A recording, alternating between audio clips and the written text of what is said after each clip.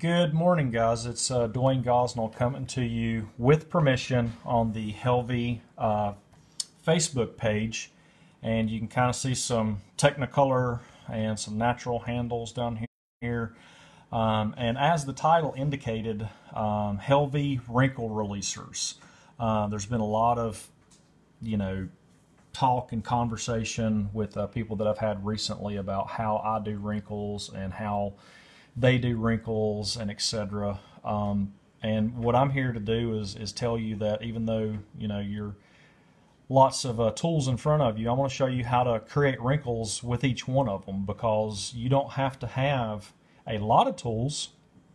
We kind of collect them over the years, and it's better to have it and not need it than to need it and not have it, in my opinion. But what this video is going to do is maybe show you a different take on some tools that are already out there and available, and how you can make that tool do another function and create some texture and wrinkles. First and foremost, it's not in view here. We'll start with a straight blade knife. This is my knife specifically from Helvey. It's a straight blade. It's the Termite 1 knife. When I'm doing wrinkles, never do I ever typically use the edge of a knife and cut in here. One of 4 or 5 things is going to happen. We're going to come in here, we're going to possibly break the tip off. We all hold these here, so if we slip out of this piece of wood, our piggies can't be replaced. So typically if I'm adding texture or wrinkles in here, it's a quick in and up kind of a slice cut like this, and there's no specific way to describe it other than it's just a quick twist. And what that does is it don't have that rough edge down at the bottom. It's more of a natural, relaxed cut. And if I want to come out of this same cut and create a fold in that same wrinkle, it's the same way. I'm pushing and turning, so it's not a straight in and a pop because you're going to break your wood, but you're slicing it and turning it, and these are shallow cuts. I'd rather make 10 or 12 small cuts than one big one that's going to break or roll the edge of my knife. And as you can see, put these at the angle there, those are nice soft curves and creases. You'd use these around the pants, around the boots, inside of your elbows, and things of that nature. So that's what we all start out with. We all start out with our knife of choice. Same way if you have an upsweep blade. This just so happens to be mine. Same way, it's a push and a twist as you're pushing, and what you do is you create that cut. Now I'm carving on the corner here, so I've got a little bit of wood to bite in. So let's say it's a flat piece that's around the back or your spine area. You could do the same thing where you're pushing and slicing and getting that same action. And what you're doing is you're creating that shadow line in there, and because you're cutting it with a knife, it's not perfect like it would be if you was using a number 9 or a number 8 gouge through there. It looks more realistic. So you could curve this up, down, around. It doesn't matter. The main thing is we're not just taking a gouge and running it through there to look like I don't know, just a too perfect of a line, so to speak. So there we've got a straight blade, we've got the curved blade, and we have the one now that I think Rich had posted some of these in Technicolor. This is the Beeve, and what I've created this for, it's, I'm calling it a knife, but for me it's more of a skew, but it's also a knife. It's got the clipped out edge here that I choke up on. It's no different than the upsweep knife that we just talked about. It's a push and rolling the blade as you're doing it. But what that does is when you want to create wrinkles and texture, it's not giving you that stagnant or perfect line that a gouge would. So same way here, push and turn the blade as you're doing it. So this would be the back of a pant leg or something like that, where you want that nice fold in there.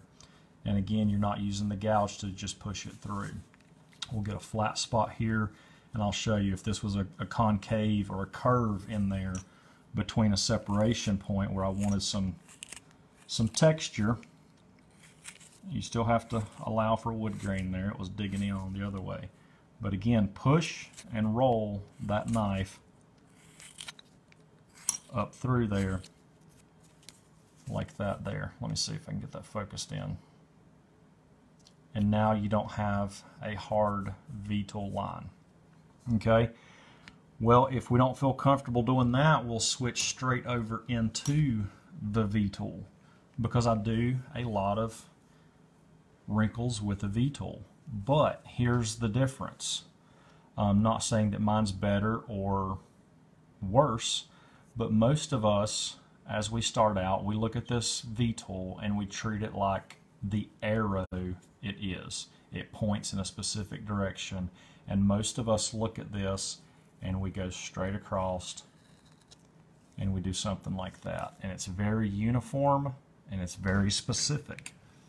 What I found lately, and I've been doing it for several months, is, let me find a pencil that's sharpened. If I'm wanting to come through here and I'm wanting to create a curve in that magnitude, and it's on clothing and it's a wrinkle.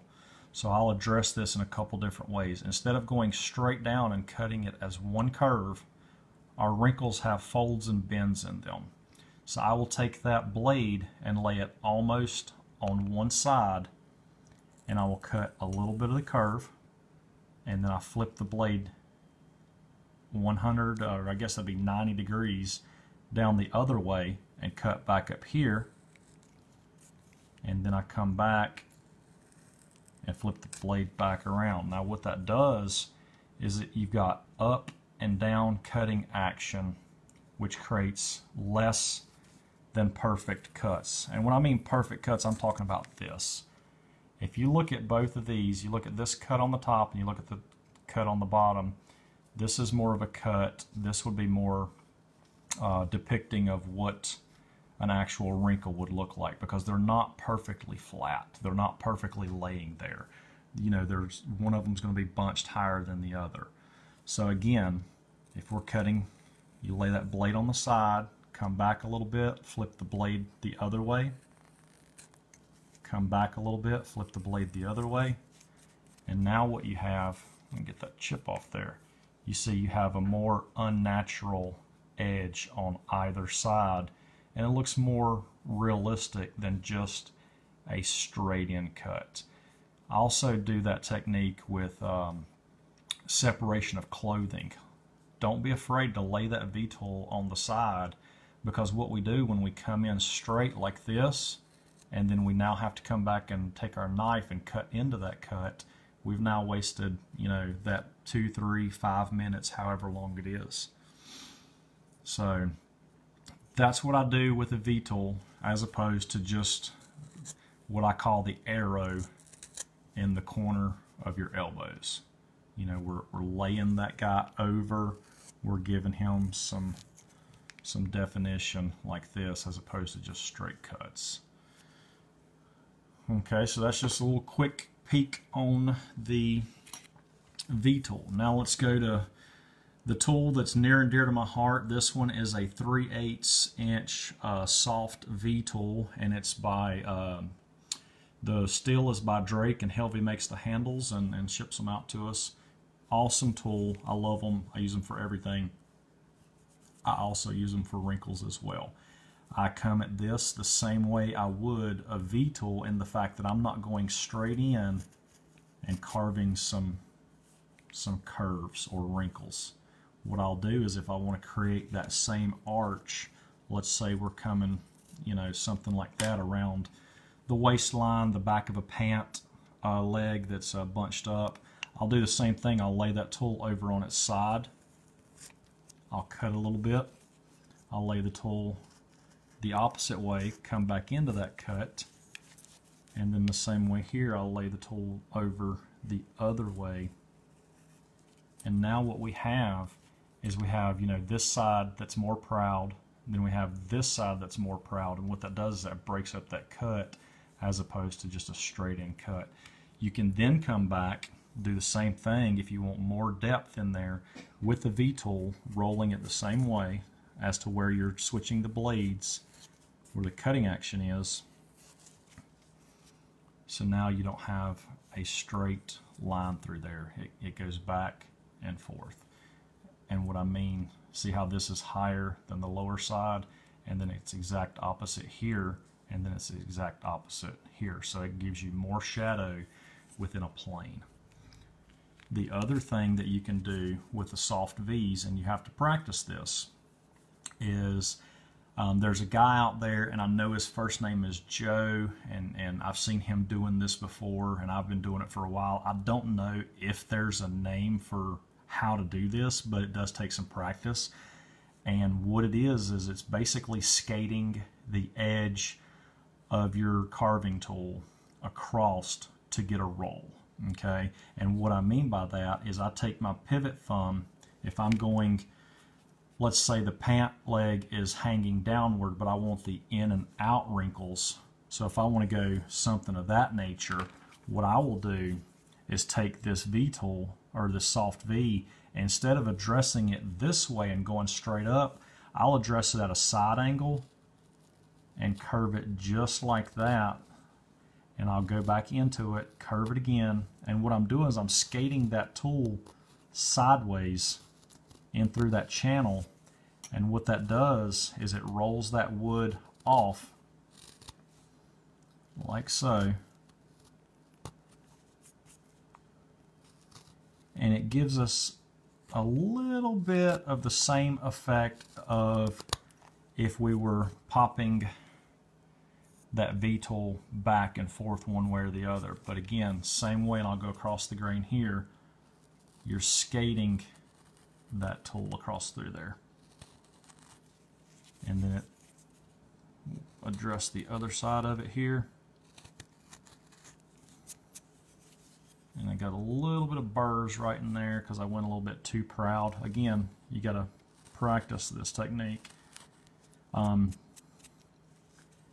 So let's get my knife here. Let's clean this off some more spots, because you run out of wood quick when you're just willy-nilly. Okay. The next technique is kind of the same as we just talked about, but what it does is it takes another blade. This time the blade is straight. This is a dead flat blade, and it's a push tool. I had Rich. It's a Helvey knife. I had Rich burn my name on it. He was at a show, and again, I call it the Chomper. This is nothing more than their push tool that they have, and it's the same way. You know, we could go at this, stop cuts and relief cuts, but if we turn this over, if you see the cutting action or the angle goes down.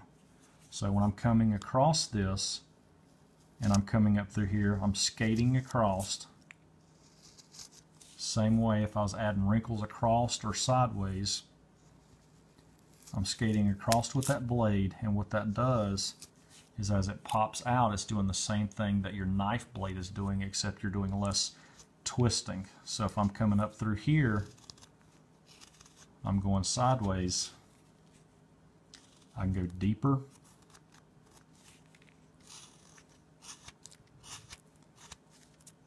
And like I said, I don't know the guy's name. He also did a video on how to use this. I know his name's Joe. He does phenomenal Santa Clauses, but his last name is making my brain hurt. I can't think of it right now. So, and see, we can wrap it right around, and with just skating, I don't know how this is gonna show up in there, but just skating that tool across sideways, we've got these nice wrinkles that are non-uniform. And what you want is that non-uniformity. It's a big word for a guy in North Carolina like myself, but the non-uniformity is what makes a more realistic wrinkle, in my opinion. And last and certainly not least that I want to cover is just your basic tiny gouge. You know, these are good for your smaller carvings around your wrist, things like that. It's the same way But what I do with these is it's just like texturing a beard. You know, less is more, but if you're going in the same direction, less being more is what you're looking for. So if I'm trying to address a wrinkle that, let's go down here where we got a clean piece of wood. So if I'm trying to address a series of wrinkles that are coming in, something like this, what I'll do, what I don't want to do is just address those in one line. You know, I don't want to come up through here and cut that. I don't want to come cut that, and be done. But what I like to do, make sure this is a V-tool, these things are small. What I do is I come in and address just a short portion of it. And then I'll come back, say just a short portion, then I'll come back and I purposefully go out of the line, above the line or below, it's up to you. And then I'll come back here and do the same thing to follow that on around. I'll come out of that line. Same way here, I address a little bit of the line, go above it or below it, make your curve. And then same way here, that third wrinkle that's coming out of there, I'll address it, back up a little bit, go just below it. And if you look at that, with just the gouge, it's a little more broken up as opposed to just one straight line. You may want to come back in there, make it a little deeper with the V-tool. Same way, I'm going to, instead of readdressing it, I'm going to flip that blade back and forth like I spoke about earlier. And once you get to a point where you're not thinking about flipping the blade back and forth, it comes a little bit easier. But see, we now have all these ridges and valleys in here. You can come back with your knife. It's just like carving. There's a stopping point wherever you are. The main goal is to find out where that stopping point is for you. I tell everybody there's several types of carvings out there. The first carving being that one where you're just practicing, you're having fun. There's no particular rhyme or reason. You may stop that carving with minimal detail. And it's, you know, I call that your friends and family carvings. Those are carvings that ultimately will go to your friends and family, and they're cute little carvings. The next carving that you do is probably for you're trying to sell them. So they got a bit more detail, a bit more effort, so to speak, put into them. And then there's those competition or you know, you're trying to compete and trying to better yourself. So, you know, the sky's the limit, as so to speak, as far as how much detail you put in there. But again, when you go through here and look at all these textures we did with all the different tools, again, you don't need one or the other. Familiarize yourself with how you can get in there. Recently, this has been my wrinkle tool go-to. Again, it's just a real easy push and twist, and I like the effects that I get out of it. I can go in any direction with that curved blade and go up through there, but it's not uniform. There's ridges and valleys within the wrinkle itself, and I think that's what creates more realistic wrinkles, because this is what this was about. You can also use that in texturing, but you know, this was talking about wrinkles only.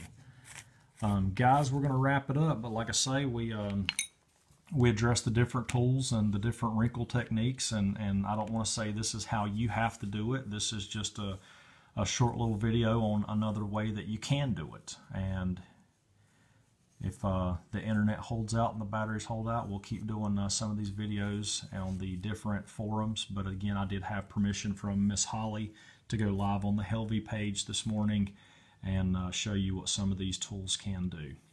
As always, guys, I hope each and every one of you have a great day and keep carving.